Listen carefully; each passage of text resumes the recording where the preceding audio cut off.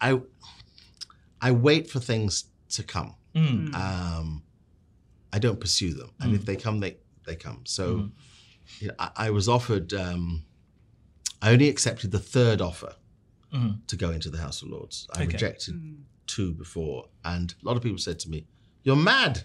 You reject. It'll never come again. Grab it." I said, "No, it's not right," because it was politically aligned, and so was the second one politically. I said, "I'm not going to take a politically aligned position," and then it came back in a non-politically aligned, so independent, crossbench, and that's where I'm very content. So the principle is wait for what is right and best for you. Don't rush to grab what someone else puts before you. And so how so many golden nuggets. I know.